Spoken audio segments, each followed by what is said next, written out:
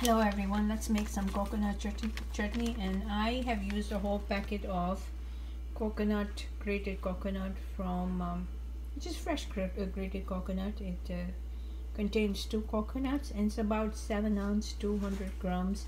This frozen coconut is available at the Indian grocery shop, so I'm going to make chutney out of it. I put that in my blender. Just added 2 green chilies, and then I will add some cilantro or coriander. This is what it looks like now, and I'll blend all this together first and then gradually add other things.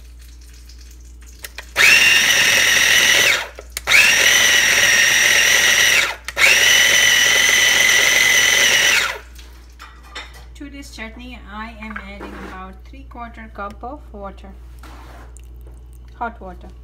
I've also added about a teaspoon of salt, and you can add salt to your taste.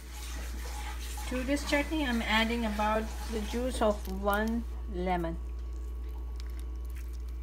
And this is also to your taste. Lemon or lime would do. So I had to adjust my salt again, so because I didn't feel it was good enough, and I've added another green chili to it. So I've ended up adding 3 green chilies, and I've used the juice of 1 whole lime. I will add a little more water to it to help it blend. I've just added like a little more water, and I've ended up using almost a cup of water on it. Now once again, let me show you the packet I've used. I used this one. It has 7 ounce or 200 grams of grated coconut, which is about maybe 2.5 cups of grated coconut.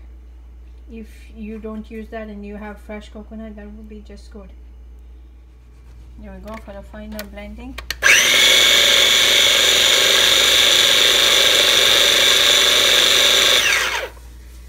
So my coconut chutney is now ready. I will store it in the fridge. It can store well for 2-3 days. I'll cover it up and store it.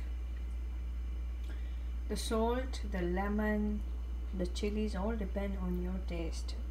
This is the very basic recipe.